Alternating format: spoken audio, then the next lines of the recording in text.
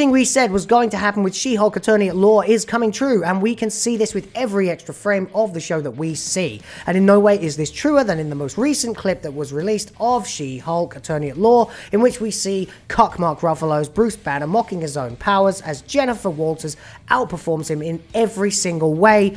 Good luck, Marvel, and hello. Welcome back to Will of the Fans. My name is Will, see what I did there, and I would just like to take a quick opportunity right here to say thank you to everybody who has subscribed to this channel and left me so many overwhelmingly positive and encouraging comments.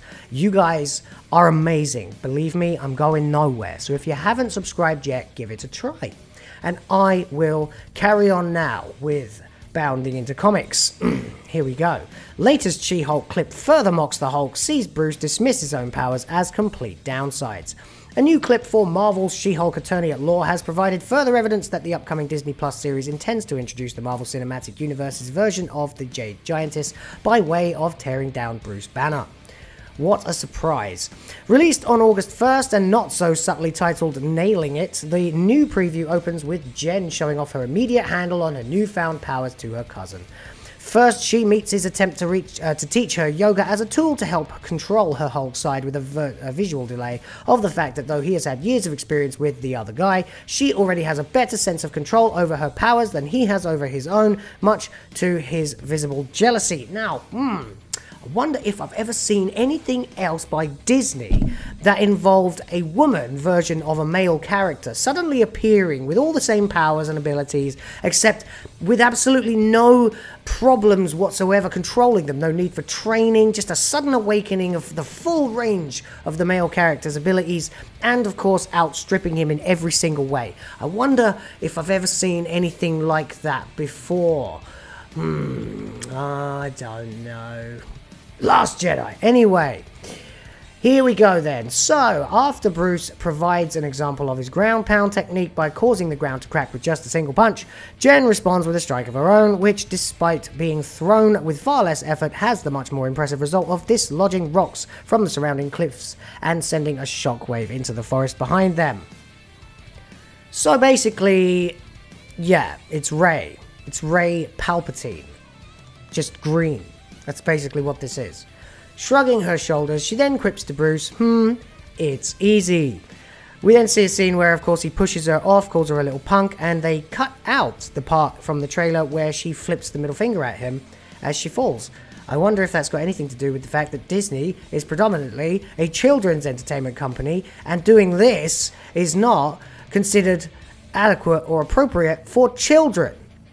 I wonder. So, jumping back up, Jen proceeds to criticize her cousin's teaching methods, dismissively asking, so I'm clearly nailing out all these things, when am I ever going to use these things as a lawyer? Jen, when you have powers like this, Bruce calmly explains, it's like putting a target on your back, and the backs of all people you care about. So basically, he explains what it's like to be a superhero. Oh cool, yet another way my life is ruined, says the moaning cow. Thanks, Bruce. Taking note of her frustration, he then goes ahead and basically just insults his superpowers, calling them the downside of being a Hulk, but saying that the upside is being able to drink tons and not get drunk. I mean, I would consider that the downside. In any case, yeah, everything that Bruce Banner does to show his cousin what it's like to be a Hulk, she appears to just instantly and effortlessly improve upon. She doesn't seem to struggle in any way at all, and is just very, very happy to embarrass the guy who's trying to help her. Why do they write women this way? So that they're such bitches. They're such ungrateful, over-talented, perfect, flawless bitches. What is the point? You haven't written a likable character in years, Marvel. You suck. Nobody likes these heroes. Why do you insist on this? Well, I already know why, of course. It's because it's owned by Disney, and Disney is invested in by BlackRock, and BlackRock says you've got to do social justice, so that's why. Nevertheless, there will be no peace until we see some changes, until there is respect for the fans, for the people, and for the characters, in fact, that greater writers than these created. It's just embarrassing at this point to watch these people struggle through these series one after another, every time transparently emasculating and embarrassing men just to make women look better than them in every possible conceivable way. I mean, what is the end game here? Is it just to weaken the self-esteem of men in the real world to make us easier to conquer? I think it is. In any case, you let me know what you think in the comment section down below. If you enjoyed the video, please leave a like and subscribe to the channel and help it grow. Thank you very much. I will be back with another video very soon, but until then, see you next time.